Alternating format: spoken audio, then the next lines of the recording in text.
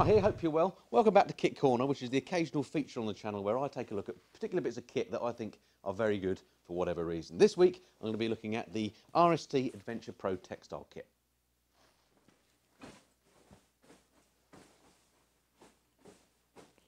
Oh, God, it's so cold in here today. Okay, so back in July 2015, I actually posted a video reviewing the RST Adventure Pro jacket. In fact, this very jacket here behind me. And that video's still up and you can watch that. And I raved about the jacket and thought it was absolutely great. I've got the trousers as well, of course. And one of the things that I love about RST kit is that it just always seems to fit me well. I know if I order it, I don't have to worry about sending it back and fiddling around with sizes and so on. It just seems to fit me well.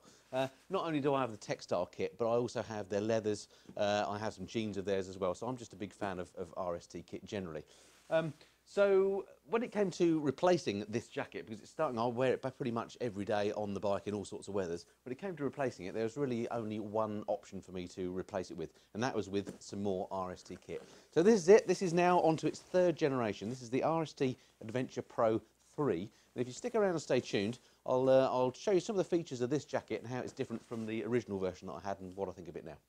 Okay, now looking close up at the jacket, I kind of wish I washed it before I did the review. I've been wearing this one now for about 6 weeks or so, and that 6 weeks has been in some of the coldest, wettest, horriblest winter weather that Blighty can throw at me. So it's had a pretty good test, and I'm pleased to say that the functionality of the jacket is at least as good as the original Adventure jacket and trousers that I had. It keeps you warm, it's waterproof, it looks good, it's hard wearing, just everything about these jackets I like. So some of the little features about it, first of all, I guess you need to know that it's one of those jackets that comes with the zip-in liners. So it's got a sort of a thermal liner, and they've added this time this specific pocket for phones as well. And this one is sized for the iPhone 7. So I guess if you've got some of those other phones as well, it'll fit, of course, but the iPhone 7 is quite big. In it goes, that's the big version, so that's great. And underneath the quilted section, you've got what RST call a Sinaqua lining. This is the waterproof lining, basically.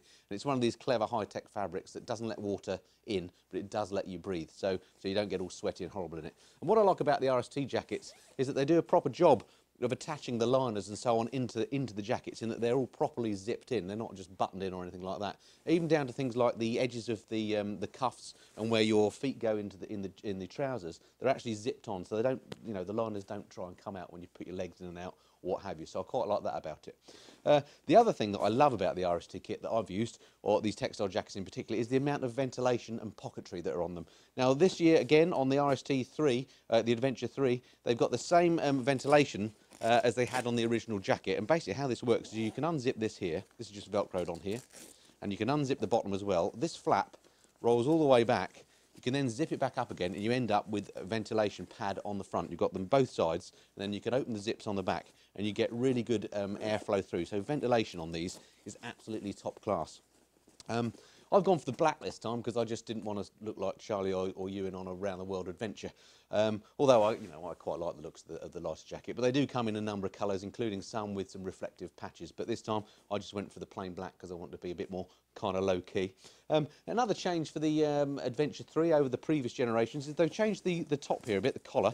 They've added this detachable sort of quilted part that keeps you nice and warm, and basically what it means is you don't need to wear a neck warmer as well, because it just keeps you warm. On the previous jacket to this, they had like a storm flap here. Obviously didn't work very well because they've scrapped that now and they've gone with this bit, so that keeps you nice and toasty as well, like that.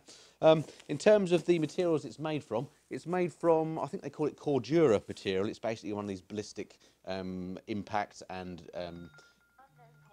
hello, excuse me, I'll just get the phone. Right, phone call dealt with. That's because I was talking about the phone flap in here. Okay, so yeah, what else to say about it? So it's got this hard-wearing, super-duper fabric that it's made from. It's double and triple stitched in places. So it's, if you do have the unfortunateness to come off the bike and you're going tumbling along the floor, it shouldn't fall to bits.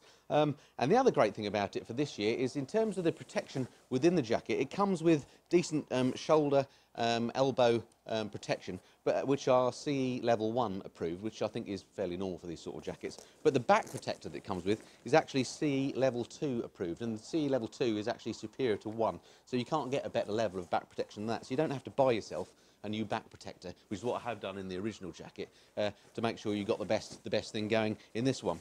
So, so that's the jacket. Let's have a quick look at the trousers. So the trousers then that go with the Adventure 3, more of the same really, made from the same sort of material, and again has got excellent ventilation. In fact, the ventilation this year is better. It's gone for those removable ventilation pads again, which you can pull right the way back on these and get excellent ventilation. Previously, it just had slits in the trousers, so that's a big improvement. So pleased to see that. But really, it's the same sort of thing. Again, it's got the same liners, a waterproof liner and a thermal liner to keep you nice and warm. And I've found actually that they're so warm that you don't actually have to wear thermal underwear unless it's really stupidly cold, because these keep you warm down to sort of -2 degrees without having to resort to, you know, really padding yourself out. So fantastic in terms of warmth, and they do that great trick of in the summer as well. If these work as the original pants did that I bought, they keep you cool in the summer as well with those vents. So they really are an all year round setup. I really can't praise them enough. I have nothing to do with RST, by the way. They're not paying me to say this stuff. I just happen to think their kit is really good. Okay, so there we have it. That's my review of the RST Adventure 3. As you gathered, I'm a big fan of the kit. I can't speak highly enough of it. I know what you're going to ask me, how much is it? I think it's great value for money. On Amazon, you can get these jackets for, I think it's £280. Let me just check my notes. Yeah, £289.99 for the jacket, and the trousers are £219.99. So for basically £510-ish, you can have what, in my opinion, really is a top-notch textile suit. It's the, looking behind me, 4th textile suit that I've had. These are my other ones here that I've used, of course, and I found this much better. And when you look at the value for money, £510, you can pay upwards of £1,000 for kit of similar quality, I think. So really, thumbs up to RST for doing a great job on the Adventure Pro kit. All right, when summer comes, I might do a review on the leathers as well that I've got, because they're similarly good. Okay, I hope that's been of some interest to you, and look forward to speaking to you next time. Until then, this has been the Mr. and Fly. Cheerio.